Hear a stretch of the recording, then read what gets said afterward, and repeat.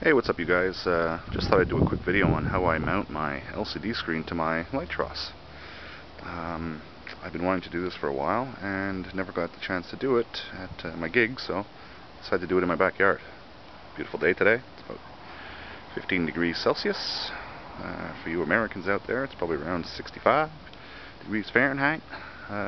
So that's it. So this is me mounting up my TV on my light truss. My light truss is only about 6 feet right now.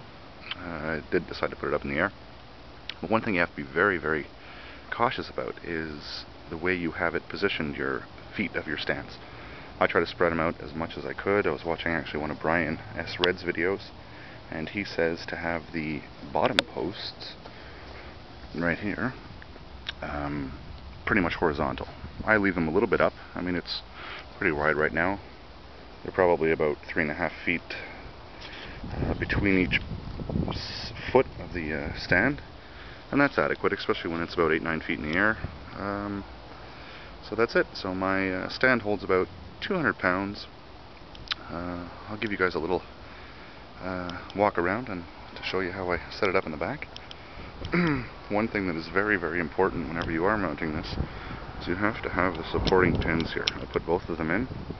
There's one here and there's one here. Very, very important, just in case this thing slides down. Hopefully it won't, but you can never be too precautious.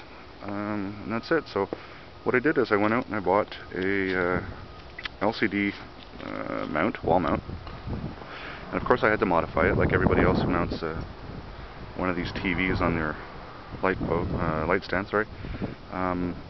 What I did is, I don't know if you guys can see this right here, but on the other side here is where the knob is to turn.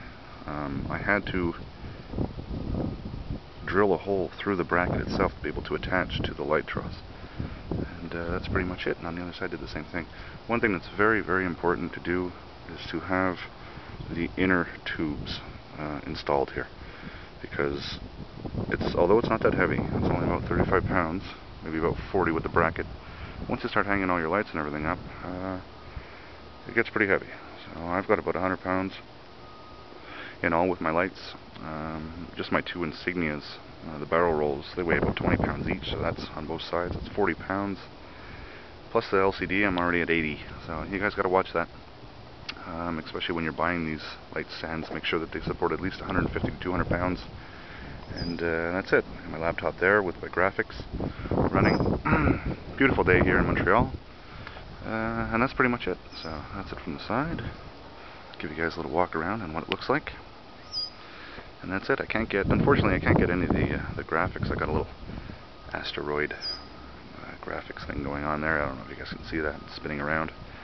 But the sun's glaring in my eyes. It's a beautiful day today. And that's pretty much it. So thought I'd make a quick little video showing you guys how I install my my screen on my light truss. And this is a great addition.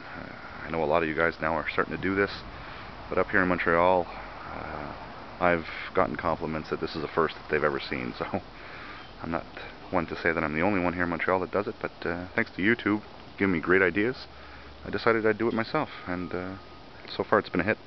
Everybody enjoys it, and that's it, especially for the weddings. People love to see it. We snap pictures of everybody and we put it on the LCD screen, and while people are up there dancing, they get to see how they look, especially when they're having a couple of drinks in them and having a great time. That's what it's all about, especially when you're doing weddings and parties. That's what we're in it for, eh? To entertain the people and to make everybody happy.